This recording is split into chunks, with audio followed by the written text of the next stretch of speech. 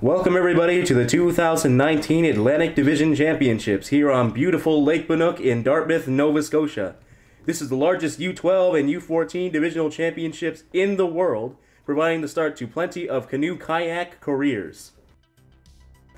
We would like to begin by acknowledging that we are in Mi'kmaq, the traditional and ancestral territory of the Mi'kmaq people, and we would also like to say thank you to our meaningful partners, the province of Nova Scotia, the city of Halifax, Support for Sport, Saltwire Network, Seamasters, and Made with Local.